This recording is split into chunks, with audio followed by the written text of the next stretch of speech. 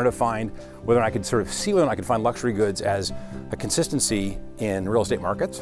We spend a lot of time as urban economists and housing economists thinking about the things that change, so we can incomes change, tax rates change, public policy changes. Very rarely do we step back and think about what's the sum of all those things. We've had huge shocks to the basic structure of the economic engine in LA, and yet the places where the rich people were are basically the same places they were 40, 50 years ago.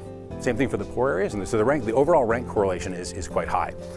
Despite getting bigger, despite changing, despite industry changing, despite technology, all these kind of things we keep talking about as urban economists, the overwhelming trend here is towards stability.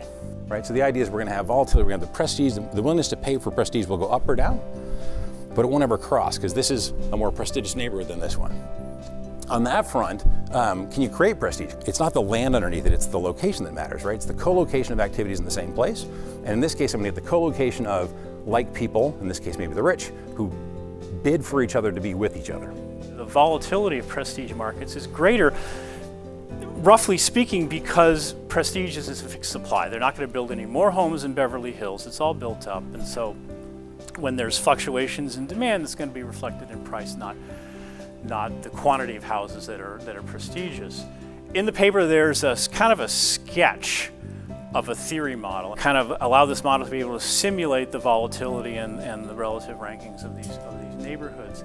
And there's some issues, there's a couple of issues here. One is that, yes, there's a fixed supply of prestige, but he's gonna have to deal with the fact that in the negative direction, everything's inelastic. This is the old Glaser-Jerko argument that if there's a decrease in demand, basically the supply is perfectly inelastic. Maybe Beverly Hills is more volatile here, but once the boom and bust hit, I think that's quite arguable.